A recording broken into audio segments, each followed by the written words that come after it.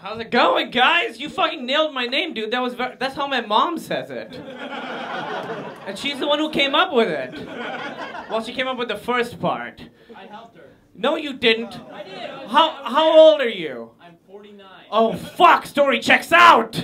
Yeah. My mom's 47. That could have happened. You should name your kid Kumail Nanjiani. That's how that conversation went. Why is this happening? Why are you the only one here? You're the bravest man in Santa Monica or wherever the fuck we are right now. It's all empty. Why are you guys not up here? Not too self-assured. What did you say? Not too self-assured, I guess. Yeah. I like that you ended that sentence with I guess. Not too self-assured or something. No, I think the words before that conveyed. I guess I'm drunk. Yeah, you are, I guess. I guess I'm not confident, but what do I know?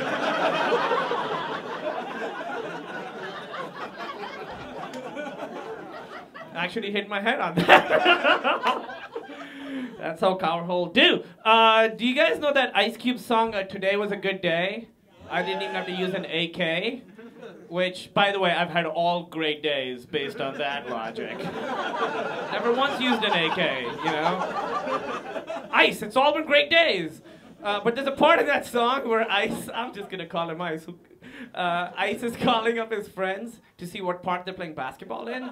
And Ice goes, put me on the court and I'm trouble. Last week, fucked around and got a triple-double. Did you really? Did you really actually get a fucking triple-double? Did you get at least 10 points, 10 rebounds, and 10 assists? Were you playing against fucking children? Also, what kind of asshole keeps track of assists during a fucking pickup game? With their friends. What a huge dick. What a chore he must be to be around. You scored, but I passed to you. Less than 3 seconds. Another assist for Ice. Oh, look, another triple-double. This is going in the song. What song are you talking about? And what does your mother call you, Ice? So many questions. I'll tell you guys this story. This happened to me when I was a kid. I was like 10. My brother was 6. My dad was like, he made us go to this birthday party. He was like, we didn't like this kid. It was his friend's kid. We didn't want to go. He was 8. And my dad, not my dad, the kid, my dad was like, bad news, you have to go to the birthday party. And we're like, fuck.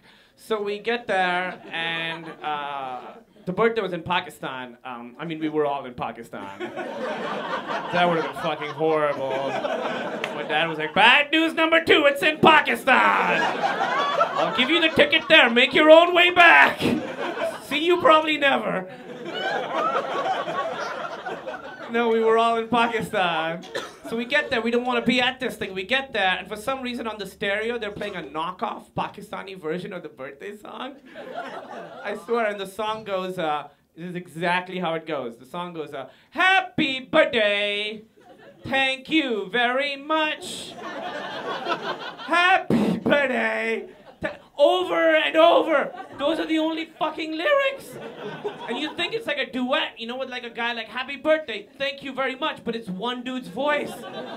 So it's one crazy guy wishing himself a happy birthday and then thanking himself as if he's surprised every time. Like, happy birthday, oh, thank you very much.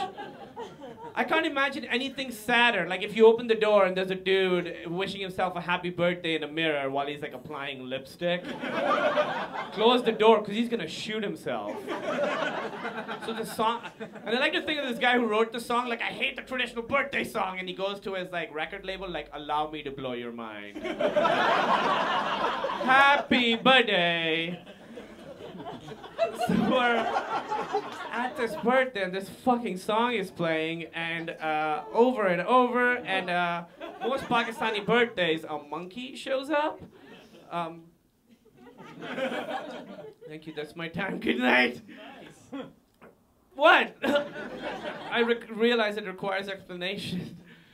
In Pakistan, monkeys can drive. I mean, once they're 16, let's not be racist, okay? Or if there's a grown-up monkey in the back with them. No, this is fucking true. This is the true part. In birthdays in Pakistan, the traditional entertainment is that there's a monkey who comes with this dude who is human completely. And he puts on a little show, and it's a great show. Like, he's got like a hat, and he wears like glasses, and he rides a little bike, and he like walks around like that, like he struts around like that, and then he like doffs his hat, and then he struts around some more, which I'm sure he was taught to do through a lot of violence. You can't just convince a monkey to walk like that.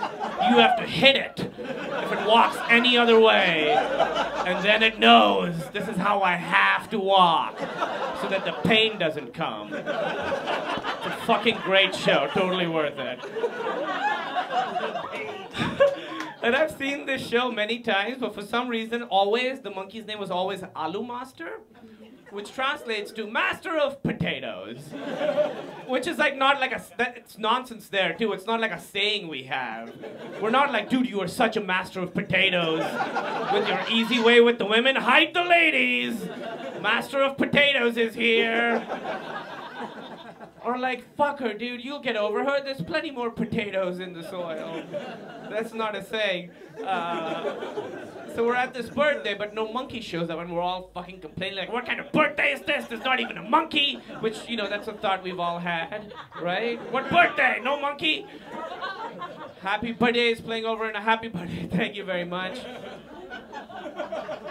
Over and over, and then the music stops, and this dude shows up. And he's got a sack, and out of it he pulls out a cobra. And we're like, what the fuck is going to happen? And then he has a cage, and he pulls out a mongoose, which is like a giant ferret. And he's like, these two are going to fight for you. And we're like, yes! This is the greatest birthday party of all time! We're all congratulating the kid, dude, birthday of the decade. We're all like, what's gonna happen? Who's gonna win? Who cares? High five. So we gather, we think it's gonna be like Street Fighter, you know? So we gather around, and by the way, there's no fence between the thing and us, so I didn't even think of this, but look, once this cobra is done with the mongoose, it's coming for us. Like, we're all that stands between it and freedom forever. Who's gonna stop a cobra once this is done? It's a fence of children. So we're all excited. We think it's going to be like Street Fighter. We gather around. We're cheering. The fight starts. 2 minutes in, it becomes very obvious that the snake is going to lose. The fight lasts 15 minutes. As parts of this snake are just ripped off. In the beginning, we're all cheering. The last 10 minutes, everybody watches completely silently as the snake gets ripped to shreds. There's a 2-year-old watching, but he's not even crying. I bet he didn't cry for a year after that. There's blood everywhere, and nobody's making eye contact. I'm like, Alu Master would never allow this to happen. After 15 minutes, the mongoose rips the snake's face off.